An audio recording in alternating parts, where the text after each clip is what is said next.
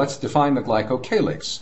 It's nothing more than the carbohydrate or glycoprotein layer, most of which is covalently associated with the cell membrane, with the bilipid layer. So you see here integral membrane proteins covalently linked to oligosaccharide sugars. There are also adsorbed glycoproteins that are considered part of the glycocalyx. The adsorbed proteins are not covalently linked and are more easily removed from cell membranes, for example, by heating them a little bit to increase thermal motion. But most of the sugars and proteins are covalently linked to proteins embedded in the membrane, transmembrane proteins.